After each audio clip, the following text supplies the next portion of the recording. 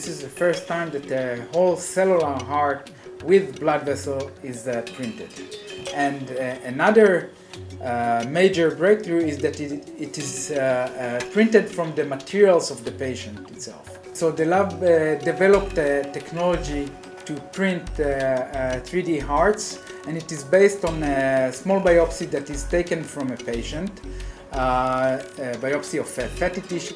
We have bioinks for the heart and bioinks for the blood vessels, and then we use a 3D printer to print whole hearts with the major blood vessels. These hearts are again made from the patient's own materials and the patient's own cells. The next stage is to mature these hearts in the lab for at least a month to help the cells or teach them how to interact with each other and how to provide electrical signal and to have a synchronous contraction or pumping ability of the heart. And in a year or two we hope to take these hearts and transplant them in small animal models, in rats or rabbits.